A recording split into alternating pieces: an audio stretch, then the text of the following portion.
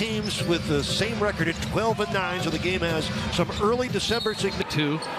Their leading assist man at just over 6. But Louisville getting about 28 points a game this year. Eagles had not played in 6 of the last 7. Over beginning for the Heat. Jared Allen jams it for them. He's got to get it right down on their attention right now to Starry. And 9 losses, and John also very similar. Euro stepping.